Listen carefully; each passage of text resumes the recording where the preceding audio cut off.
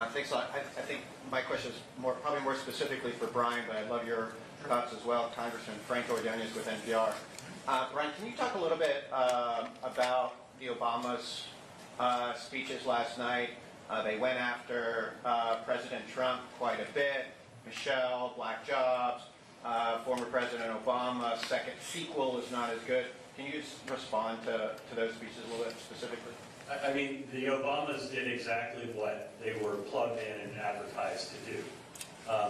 They put Joe in night one. They either purposefully or somehow logistically put him well after prime time. So they set old Joe out to pasture.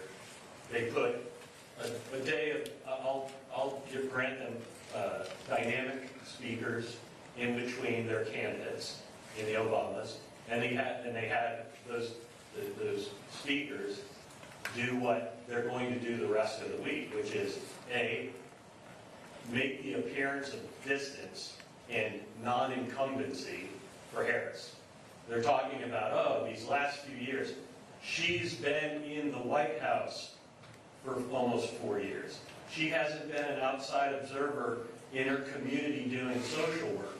She's been in the meetings in the White House side by side with Joe Biden. But they are trying to make it appear as if she hasn't. They are trying to put the distance between her and Harris and Biden. They're also obviously increasing the negative tone against President Trump.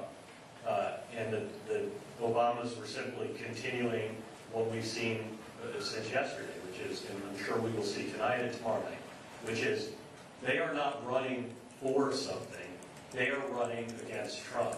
And for a party and for a campaign that make the future such a key component of their advertising and of how they're packaging what these events are about, to say this is about the future and then spend each night with each primetime speaker going viciously after President Trump rather than explaining what Kamala Harris's reasoning is for the things she was a part of in the White House, that's their goal.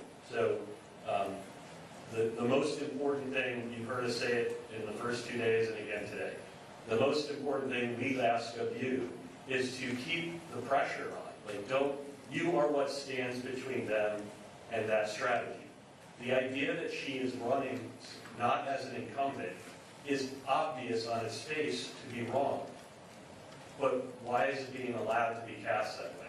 The idea that she is somehow detached from all of these Harris-Biden decisions that have led to things like national security failures, economic inflation through the roof, all the different things that are happening that the American people care about, the chaos at the southern border.